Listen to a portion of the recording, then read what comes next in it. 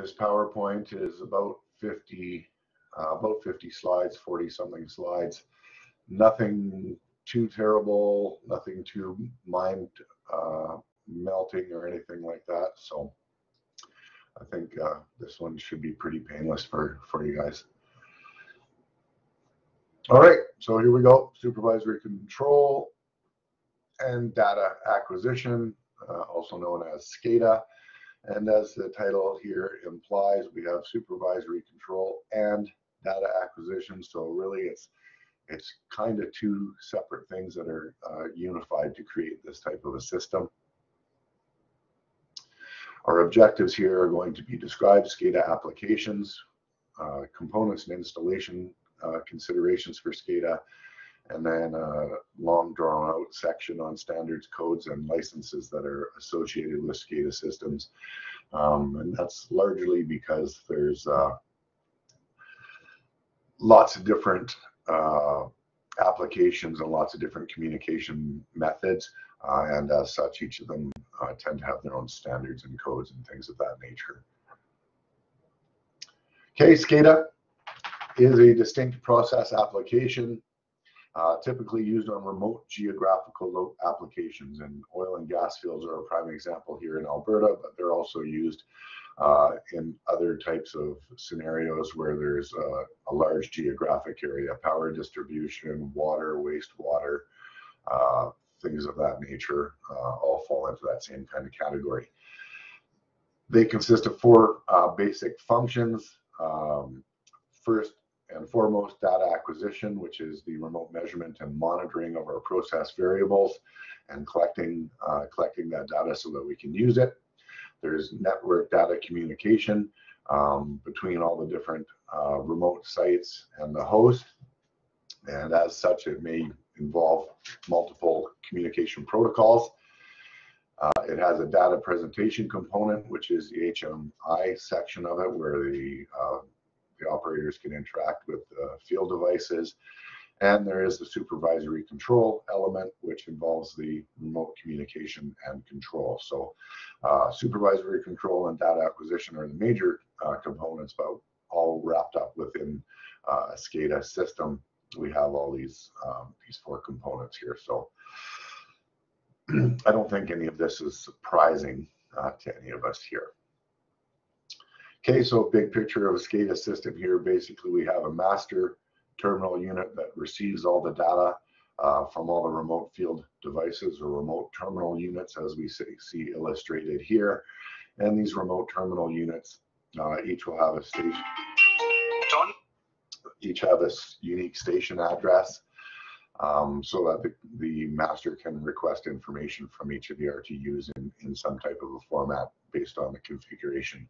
And then these RTUs are basically standalone sites, wellheads, pump stations, whatever, that have their own I/O, their own controllers, and radios that will transmit that information back to the master terminal unit. Component characteristics of SCADA. So starting from the field, we have all our field measurement devices and the buses that are associated with the field measurement devices, whether it's point-to-point or multi-drop buses. We have controllers and I/O, just like we have in a normal PLC type system.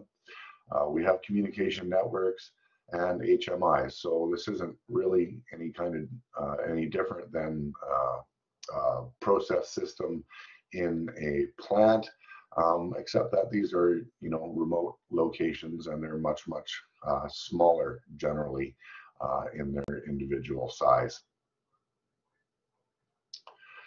Okay, field devices and buses here, basically the same as any other industrial application, with the exception that some of the devices are more technological.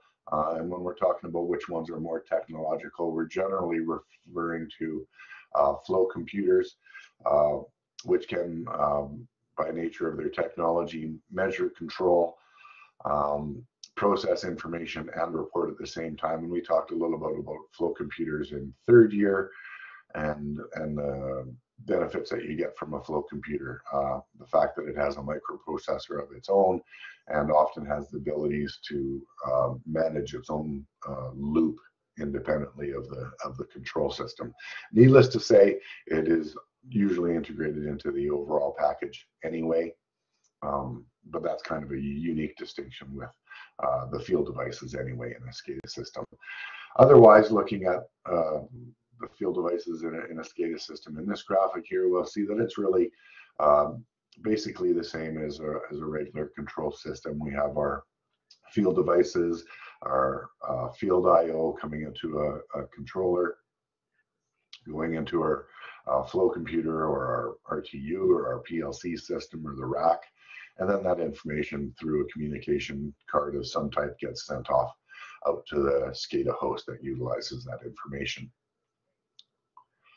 Control and I/O, again, most SCADA systems are just scaled down versions of larger PLC and DCS systems. They have the same general functionality. The differentiation really is just less I/O for the most part. Communication networks are a little bit different when we're talking about SCADA due to the remote nature of SCADA sites. And as a result, communication has unique challenges, and we talk a lot about the communication challenges in the ILM. Things like intermittent communication, that's a result of different types of communication methods, wireless communication, for example, notoriously sketchy in some locations. And that's a concern when you're trying to control a process when information may or may not be getting where it needs to be in a reasonable amount of time. So we'll talk about that a little bit as we move forward in the ILM here. Real-time data timestamping requirements. So we will talk a little bit about what happens if we have intermittent communication and what happens when the data that we're looking at arrives sometime after an event has occurred. And one of the issues with SCADA, or used to be an issue with SCADA, is the fact that if we had intermittent data communication, we might not be reacting to a situation in a reasonable amount of time, or we might not know when that data was transmitted or received. It has evolved over time to include time stamping on our data, and we'll talk about that a little bit more in depth in a future slide here. Historical data transmission, alarm and event record transmission requirements. This is very similar to a regular PLC or DCS. We're still collecting historical data for trends and recording performance and things of that nature. We're still collecting alarm and event data for analysis as we would in any other type of control system here. But what is really important is how we address that intermittent communication, and we'll look at several techniques to deal with it, such as redundancy and something called buffering data. And in our computer age here, I think you probably all have a general idea of what buffering is. In a process sense, it's kind of like having a surge tank for information. Okay, HMIs, another section of the SCADA system here, some form of software that exists that allows us to gather and view the data from a variety of sources. This is where the HMI comes in. It enables us to collect information from different languages and protocols and communicate with and in between these different types of equipment, and is how the operators run the plant. It is also the main way that we interact with the process, and that is why we call it the human-machine interface. Okay, most HMI software, and we just covered this on previous ILM, so just a quick little review. I don't believe this is in this particular ILM, but most of these HMIs contain the basic building blocks that we see below here. InTouch is a manufacturer or a particular software brand called InTouch, and it's not really any different than any other type of HMI software. It's going to have a database. It's going to have some type of a GUI that we can use to visualize it. It's going to have a process historian, alarm manager, part of the data acquisition system.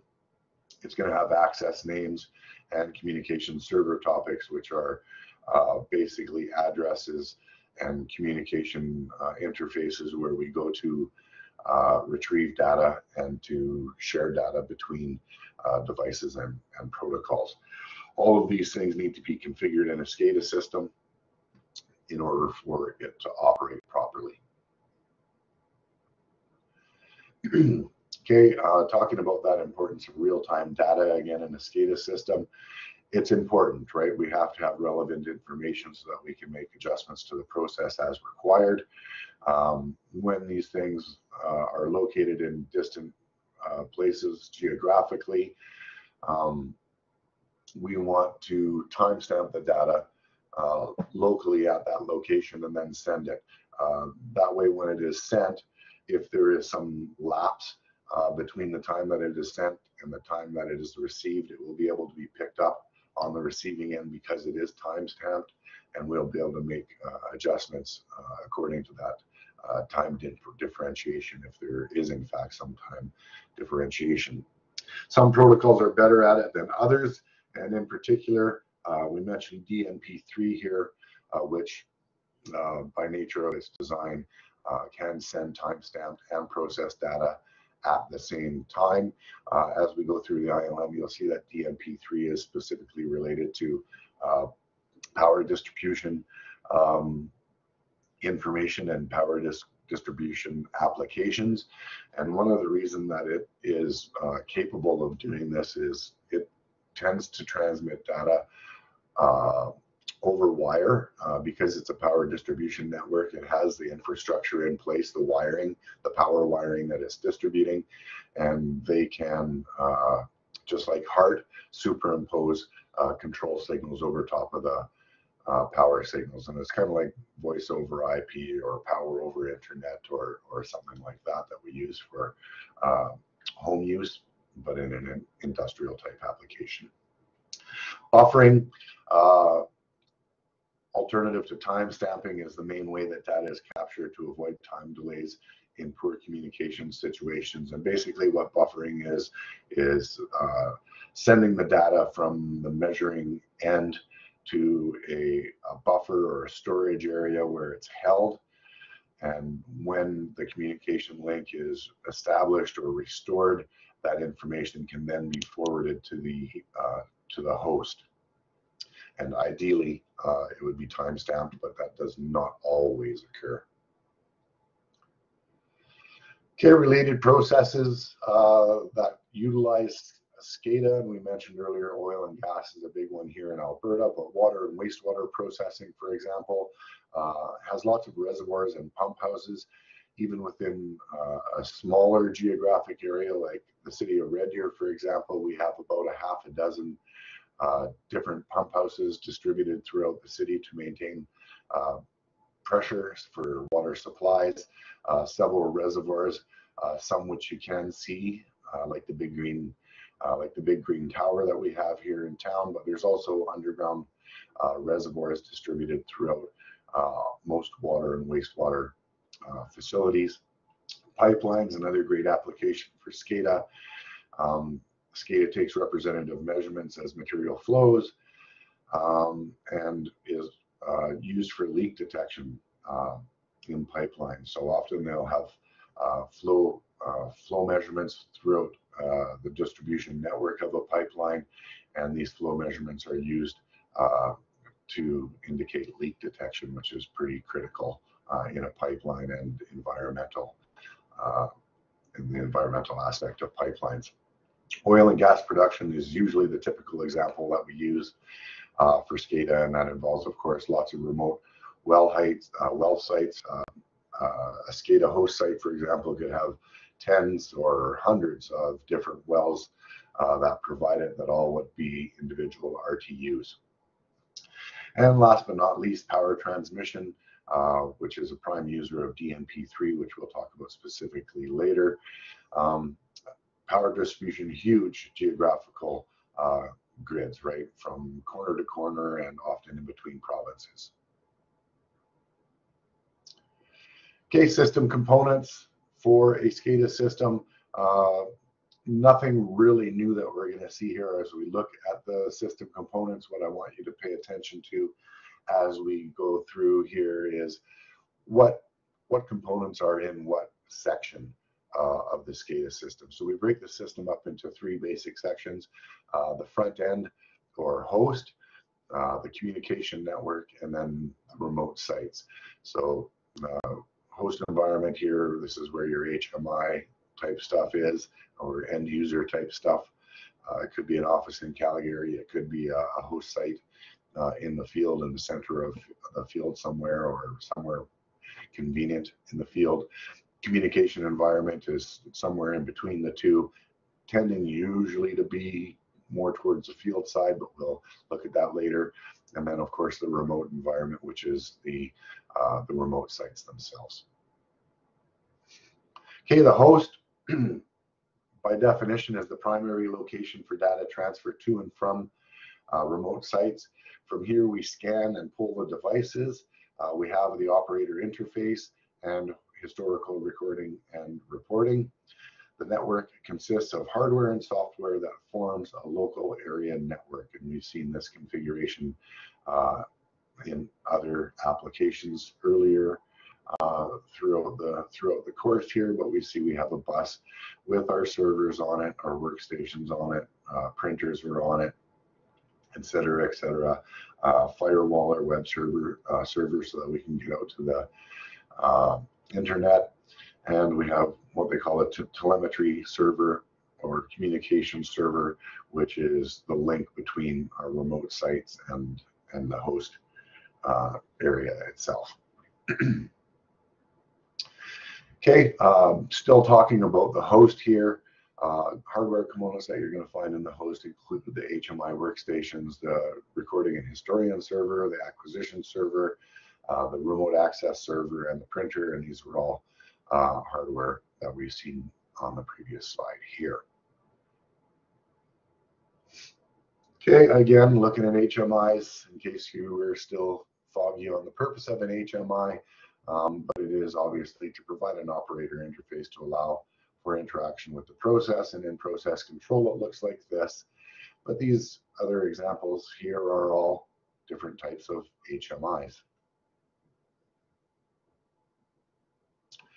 Okay, data historian and reporting server, not much different than we'd have in a regular PLC or DCS. It does the same thing. It collects all the information, warehouses it so that it can be used going either way towards the host or back towards the field devices, final control elements, etc. The historian retains a record of the system performance over a period of time, and this is used to analyze things like production, regulatory requirements, failure analysis, data trending, and also for accounting and billing. And one of the things that we get with RTUs, oil and gas specifically here, and the benefits with flow computers. Flow computers can collect all this information, tabulate it into a report of its own, and send that data straight to the host so that the host can extract it and generate these types of reports that we see on the screen. The main reason I mention this is because back in the old days, the operators would have to cruise a circuit every day and go and take readings from their devices, the flow transmitters, etc., and record it and tabulate it over the duration of a month. And then at the end of the month, they'd have to collate all this information and then send it in an envelope to head office so that head office could look at it and make their analysis. But now, thanks to flow computers and advancements in technologies, the system itself can send all this data real time to those people that require it. Yeah, go ahead, Michael. Is that water usage or power usage for residential use this method? SCADA? Yeah. Collect our bills? All of the different applications, whether it's water, wastewater, oil and gas, power, it doesn't matter. It's all collecting the same type of data and making it available to whoever needs it, whether it's an operator or an accountant. Okay, data acquisition server here, again, another part of the host. the data acquisition server, or the DAQ or DA or OPC server, whatever you want to call it. It is the repository for all the information that's collected from the process. And it's stored, of course, in this server so that the control system can use it in its algorithms, and so that the people that need the information for reporting can extract it from the system. Built within this acquisition system is the ability to integrate the different protocols so that different devices can transmit their data in the way that is required of that particular system. So common protocols used with SCADA. Modbus is the one that we most often think about as instrument control technicians in Alberta. If we're talking mostly about oil and gas, Modbus is kind of the big one. DNP, again, more tightly related to power distribution. And then there's a couple other ones, ROC and BSAP. You can look these up if you're interested. We don't really mention them in the ILM. But again, part of the data acquisition server, which is again part of the host collection of components in the SCADA system. All of this is still talking about the host. Okay, the remote access server, again, all part of the host here. The server connects to the rest of the world. It allows operators to surf the web on night shift. It can be read-only, so that changes from the outside can't be made, or you can configure it so that you can enable changes from the outside, so that operators don't have to make callouts to fix issues. And this is becoming more and more common, where we can receive alarms and notifications right to our cell phones, and operators can do rebooting and process adjustments right from their telephones. And to do that, that's through the remote or web access server. If you're utilizing the remote server, of course, security is very important, and we'll use user access layers, firewalls, and things of that nature in order to filter out who gets what privileges and access to what capabilities of the system itself. Printer, part of the host. No surprise, there it prints things. Okay, the communications network. Page 16 here. We're going to spend a bit of time talking about different types of communication that are utilized for a SCADA system. It's not just wireless, although it is very common to be wireless, but it depends basically on what infrastructure is available to the system to transmit that data. So we'll look at these 5 different scenarios here: lease lines, short haul wireless, long haul wireless, satellite, and wide area networks. All of them involve different types of medium, wired or wireless, and some of them have combinations of different mediums. Okay, so first off, we're going to talk about leased lines. And leased lines, as you can see here, are physical wires, as you can see, connecting our remote sites with our host. Significant features of leased lines is that they are dedicated lines that are run from a site for a company. These lines are separate from telephone and other lines such as power lines. They cost a lot, but you don't have to share them. So they're your own transmission medium. This isn't like transmitting over the existing grid. These are dedicated lines that your company has paid for, and they're yours. Second communication format is called short haul wireless, and as the name implies, this is defined as a short distance, less than 10 kilometers. It is wireless, of course, and as a wireless communication method, they are governed by the Government of Canada, who treats the radio band as a natural resource. and they operate in a particular section of this band, which is called the industrial, scientific, and medical band of the radio frequency. As a result, they're shared with many other networks that use this section of the band, and thereby are subject to interference, may or may not be a concern. The advantage to them is they do not have any fees attached to them, so they are very cost effective. Range for short-haul wireless type networks can be extended by using a mesh topology, and we didn't really talk about a mesh topology, but basically a mesh topology is becoming more and more common. If you have, I'll give you a simple example. My house, we have Shaw, that's our internet service provider here, and we have one of these Bluetooth, or not Bluetooth, Blue Curve is their brand of modem.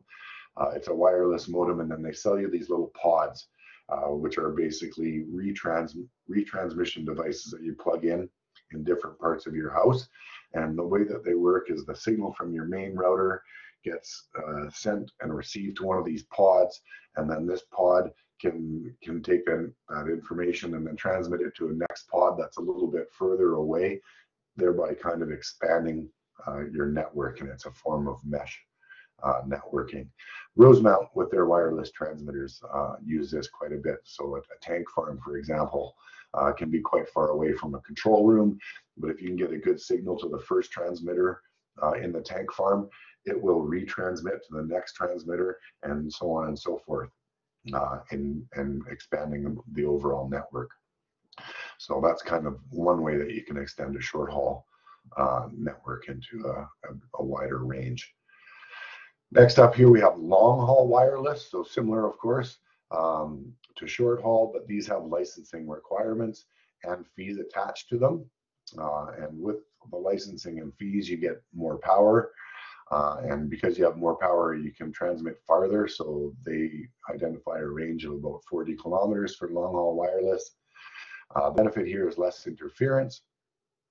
The downside is that it passes less data due to a bandwidth restriction, typically less than 25 kilohertz here. So you can see you send it out at 1.2 gigahertz, and then you're going 10 gigahertz basically in your wireless, and then back to 1.2 gigahertz. So you do lose a little bit of your bandwidth as you're transmitting in the wireless range here, but still better than short haul. Satellite, when there is no other option, there is satellite. It is expensive and it is slow. It is used when you are so far away from the infrastructure that there really is no other option, or you need a backup for long haul wireless. And that's all we're really going to say about satellite. Okay, last but not least, WAN is a good option if it's available. They are cost effective and fairly reliable, and they can handle lots of data. A wide area network can be wired or wireless, and a common wide area network is your home internet, or any type of internet is part of a wide area network, and that's why we kind of laugh when we say that it's reliable, and it is for the most part. But again, when we're talking about process control, we want to have as reliable a system as possible. Okay, most WANs will use the internet for transport, so security is a problem, and to use that, we have identified that we use encryption and other measures to meet security requirements for our network. So here we have a nice little chart comparison of the different networks that we've just discussed, showing lease line, short haul, long haul, satellite, and WAN. Showing them in relationship between cost, data speed, reliability, and security. And you'll see here that wireless, as usual, has the lowest amount of security, and wired has the highest amount of security, as well as having the highest amount of reliability. So I don't expect you to memorize this necessarily, but I think it's fairly logical in the way that this table is laid out. Go ahead, Michael. The cell phone network LTE belongs to which category? LTE, I would believe, would be called would fall under WAN. But I'm not going to guarantee that, but I'm going to say it's under WAN. It's a wireless network and it's over a wide range, so I would say WAN. It wouldn't be satellite? It could be satellite. I mean, a WAN can also be satellite too, right? Like if we look back here, right? These things they're still wireless, and they're technically satellites. A satellite's just another really type of an antenna, just that it shoots, up into the sky. So I can't talk to LTE. That's more of a telecom thing, but I would say it's a wide area network. I mean, it covers the entire country or countries. So that's my answer. If you need something better than that, I guess you'd have to look it up.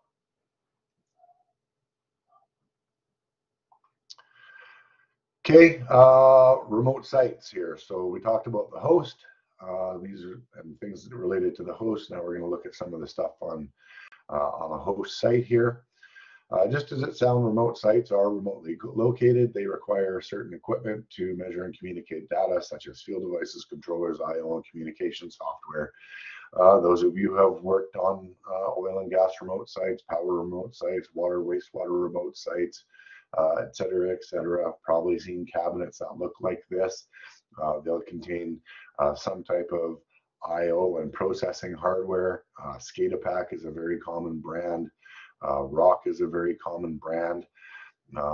We have here a radio to transmit the information. So we'll bring our information from our field devices into our terminating strips here, and then from our terminating strips, they'll get into our I/O, and then our I/O will go to the processor and the communications card, which would be in here, and then that communication stuff would be connected to some type of a radio system, and then this radio would be connected to an antenna that would send things out into the universe.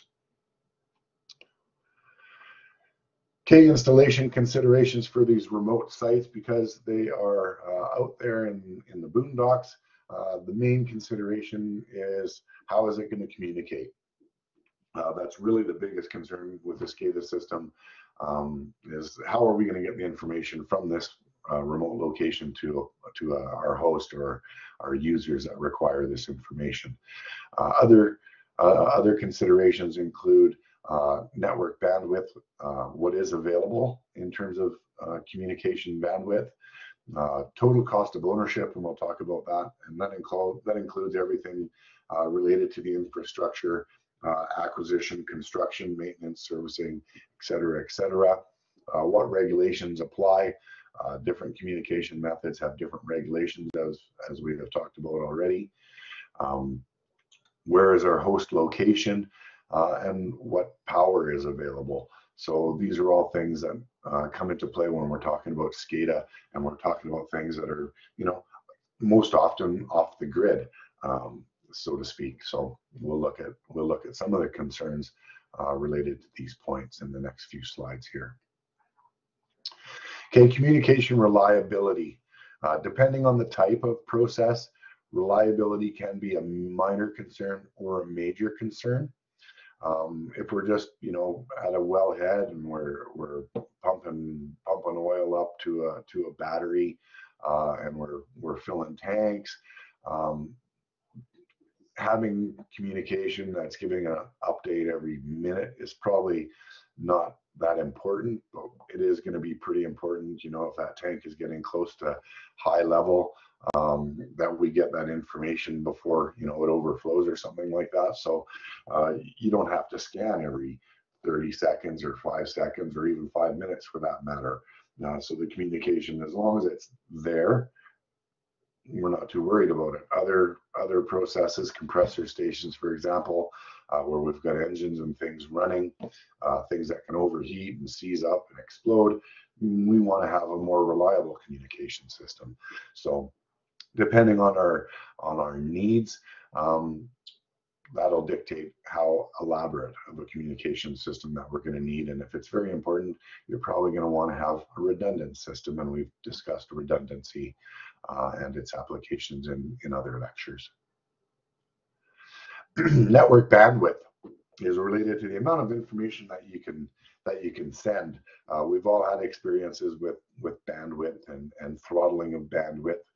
It's a common marketing move now for internet service providers like TELUS and Shaw, for example, to say, well, I'm going to sell you 1 gigabit of internet per month for $30, and it's unlimited high-speed internet. And then in the small print it says, once you've used over 500 gigabits, we're going to throttle your bandwidth down to 500 megabytes per second instead of a gigabyte. So it's a little bit of a tricky thing here. So you have to know what your requirements are for bandwidth. And fortunately, it's technology has come such a long way now that even basic Wi-Fi has a pretty wide bandwidth. But the long story short, in terms of bandwidth, is if we only have a few devices, we don't need a whole bunch of bandwidth, right? If we're not downloading videos, we don't need gigabyte internet. We can get by with something much smaller. So for an example, in an industrial application here, a pipeline that's thousands of kilometers long, that might have hundreds of flow transmitters, it would require a lot of bandwidth. Whereas a pump site that has a flow transmitter, a pressure transmitter, a level transmitter, and a temperature transmitter, well, it's not going to need very much bandwidth. So here we have a little table that tells you a general range of what you would require in terms of bandwidth based on the size of your site and the amount of I/O that you're going to use here. And you'll see here, less than 50 devices, you need like a kilobyte. 250 or less, 10 kilobytes. And then if you've got over 1,000, you'd need a megabyte. Worth of bandwidth. Okay, cost of ownership, I believe was point 2 of our considerations for installation here. Total cost of ownership is made up of all the following things here. So it's right from grassroots, when you think about, hey, I'm gonna set up a gas field, right from that moment right up until the day you shut her down. That's really everything that's involved in total cost of ownership. So the engineering and design costs, these are incurred in the initial phases of design. Then we have an installation and commissioning costs. So this is probably where we fall in the most. These are typically one-time costs. Then we have service provider fees, maintenance costs, and these are ongoing, right? And you pay your licensing fees or your lease on your transmission lines or whatever it is. Maintenance costs, getting ready to go out there and do PMs and adjust the antennas and change the batteries and all that kind of stuff. So all of these components are covered under the total cost of ownership, right from initial design to right to the end when we're done with it. All right, federal and provincial regulations. Lots of different regulations pertaining to not only the way that these sites are communicating to each other, but also regulations related to the specific industries that they serve. So the regulatory bodies are responsible for ensuring that SCADA systems comply with regulations. There's regulations that pertain to the data collection, communication system availability, hazardous locations, host reporting, and incident reporting timelines. So depending on what processes we're dealing with will vary the regulatory agencies that are involved, whether they're environmental agencies or agencies that are concerned with resources, et cetera, et cetera. Okay, host location. One of the concerns with SCADA systems here, again, we're talking about, we're talking about, Jesus, got to go back, installation considerations here. So getting close to the end of the list, host location. Where do we put the host? Well, major dictator of where we put the host is where is the infrastructure that we need, right? Primary concern is communication. So if I can put my host location close to pre-run power wires, pre-run telephone wires, that would be perfect. That would be ideal. If we don't have that option, we have to consider: are there trucking companies in the area that can bring propane to my site to run my generators, et cetera, et cetera, et cetera, stuff like that. So we have to consider infrastructure in terms of where do we locate our host.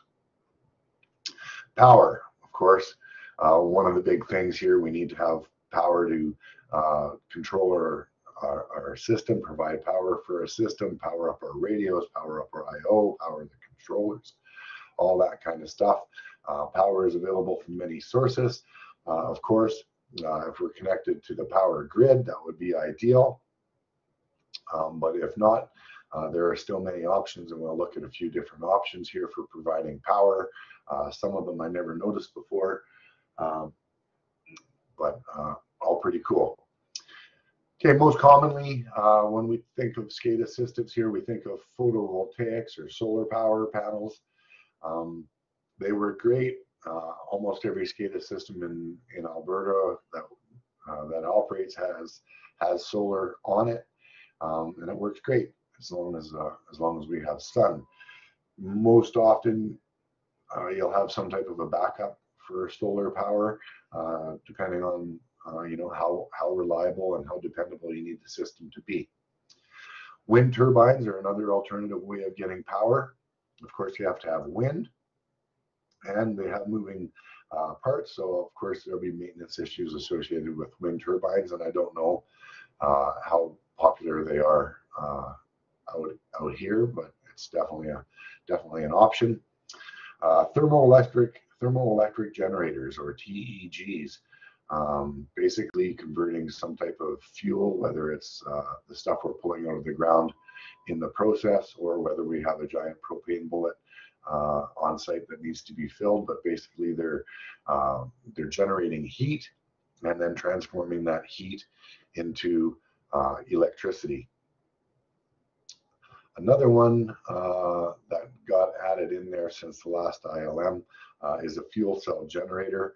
I didn't realize they added this into the ILM until this morning here, so I had a quick read through it. I'm by no means an expert on this, but fuel cell generator generally is basically a hydrogen fuel cell, very clean, state-of-the-art form of a battery. Another alternative to providing energy to a remote site that is not connected up to the power grid in the area. Okay, finally, last but not least here, standards, codes, and licenses. Codes and regulations, of course, must meet legislation. Licenses, if required, must be paid for. SCADA operators in general set their own standards, but the codes, licenses, and regulations must be adhered to. So codes, licenses, and regulations are usually mandated by some type of an agency associated with the government. We'll look at these independently of standards. And again, standards are generally site-specific, company-specific, etc. So the operators can set their own standards, but if there are codes, licenses, or regulations, of course, they have to be abided by, and the agencies that look after them will obviously ensure that, and we'll talk about a few of them here in the next couple of slides. Okay, some of the standard organizations that are out there. And again, these standards are basically just there so that we can ensure interoperability between different components.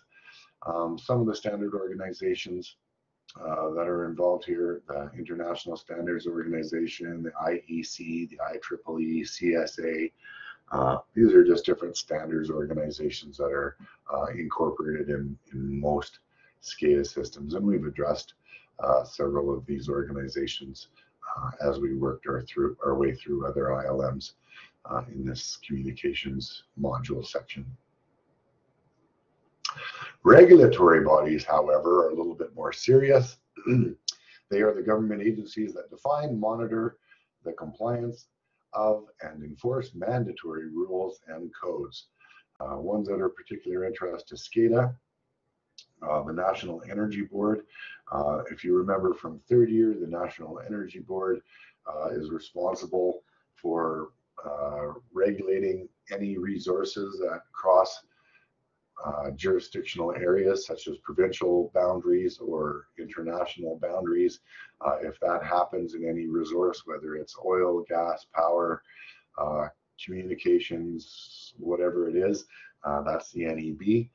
But particularly of interest to us here in Alberta is our good old friend, the Alberta Energy Regulator, and its Directive 17, which we talked about a lot in third year.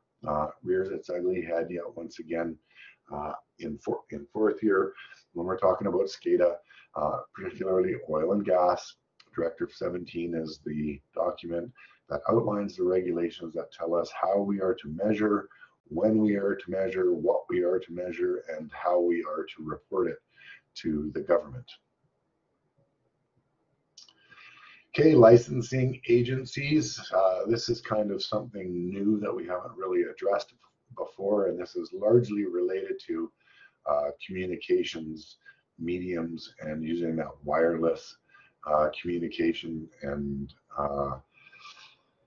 areas of that industrial, scientific and medical or wireless spectrum. So licensing also includes things like vehicles, mineral rights, radio operations, or the wireless spectrum. In Canada, the big agency is called, here we go, Innovation, Science and Economical Development. They oversee all these other organizations that you may have heard of, the CRTC, not so much. This is the Canadian Radio and Television Commission. Measurement Canada, we've talked about extensively over the past 2 or 3 years of your education. Spectrum management and telecommunications, which is new and most closely related to the wireless communication component of SCADA, the National Research Council and the National Sciences and Engineering Research Council, OOPS of Canada. These are all licensing agencies that have an integral involvement in the SCADA system. Global standards and licenses. This is really kind of related to the IEC. As you'll see here, the IEC has a lot of standards that are accepted internationally. The ones relevant to SCADA include some standards that you will be familiar with, such as the IEC 61131 standard, which deals with programming languages, standards for DCS, IEEE 1815, architecture for power systems. Again, there's a standard associated with the IEC 618.850 or 61850 here. This is power systems. Distribution line carrier systems, IEC 61334. So again, international standards. Again, touching on these things again, we've seen IEC is 61131 before. This is a standard for PLCs that talks about programming languages, yada, yada, yada.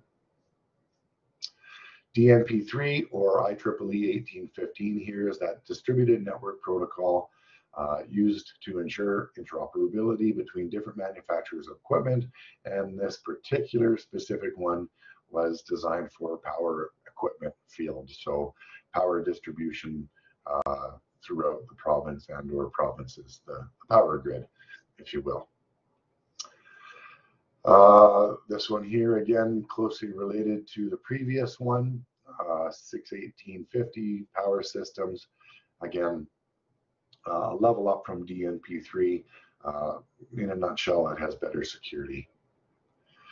And last but not least here, 61134 for distribution line carriers. This is a standard that allows for reliable low-speed communication over power lines. Here's a little bit of a confusion for you, sometimes called PLC or power line communication. I don't know, they should change it to like COPL or, you know, communication over power line or something like that. I don't like it when they steal abbreviations that we use in other areas, but it's basically similar to HART, where they transmit measurement data over power data at the same time. You'll see here that it uses a very similar technique called SSFK, which is spread frequency shift keying. This is something that you might want to note, because I remember back in the day, we talk about frequency shift keying, there's the spread frequency shift keying, there's also amplitude shift keying. And again, this is a different type of protocol that's used to transmit measurement data simultaneously over some type of a power supply. And this would be highlighted as a potential IP type of question, if I remember quite correctly from way back in the day. Okay, moving on, getting close to the end here, federal standards, codes, and licenses. Two that apply specifically to SCADA are the Canadian Smart Grid Standards Roadmap, and again, used mostly for power grids, and this defines the communications and protocols that are used in that application. Another one specific to an application here, the onshore pipeline regulations. This includes the National Energy Board's regulations for the management, design, materials, construction, operation, maintenance, and auditing of pipelines. So lots of different regulations wrapped up here in SCADA, largely due to the fact that it's a large geographical area that often bridges over into different jurisdictions. Okay, provincial standards, codes, and licenses, nothing really surprising here. We've mentioned one of the two of these before. The first one, Directive 17, measurement requirements for oil and gas. I'm not going to get into that again. New one mentioned here, Directive 46, provides guidelines for auditing, as well as the hardware and software requirements that are specific to SCADA. I would strongly think that since we're talking about SCADA and this directive is specific to SCADA, you might want to remember that number.